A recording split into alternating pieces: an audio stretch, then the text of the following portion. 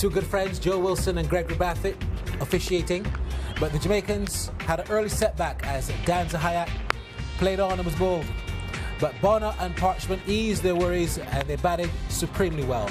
A pull through back with a square and some fine cut shots highlighted this partnership that totaled 166 for the second wicket. Parchment raised his 50 and this reverse sweep brought up Nkrumah Bonner's half century. Jamaica were sitting pretty at 140 for one. More good batting between these two, Bonner and Parchment. They have played together for quite some time and they know each other well. But Jamaica lost a cloud of wickets in the second power play. That was Bonner out-caught there by Bob, followed by Parchment. Bonner went for 74, Parchment 86, caught at backward point. Devon Smith taking an easy catch and Delon Johnson was happy about that. In came Andre McCarthy. He didn't last long, coming in batting at number 4. And Tamar Lambert, the big captain, came in and he too was out in a similar fashion. Les Boris taking 2 catches and Jamaica had to depend on Blackwood to try and push things on, but he holed out just there at long on. Bernard Jr. though is known to swing the bat and he did it with great effect. He made 32 not out from just 25 balls. Ball did not have the big effect that he expected. 7 wickets fell, and as the 8th did, Jamaica were trying desperately to get to 250. Bernard helped them get very close.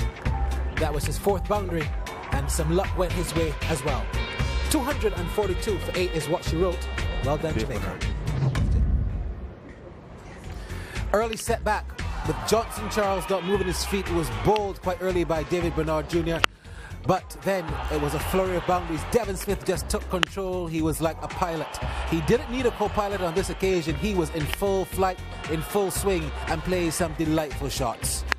He cut, he pulled, he drove.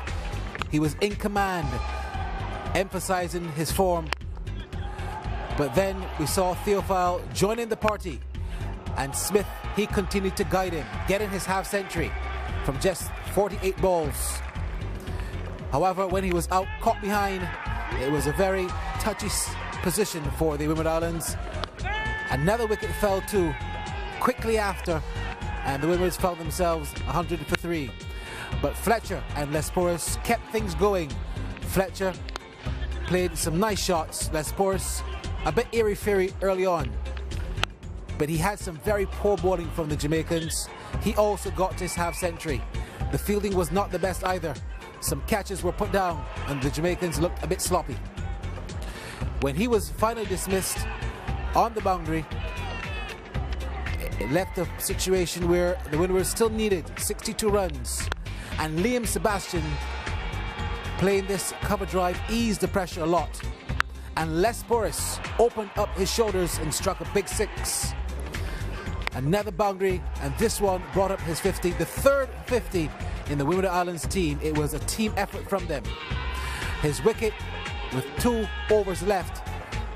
It was still close, but only 7 runs were needed, and Dalton Polius came in, struck this boundary to ease the pressure, and there was dancing in the stands. The Windward Islands had their fans. This is how the victory came, and it was all smiles from there for the Windward Islands.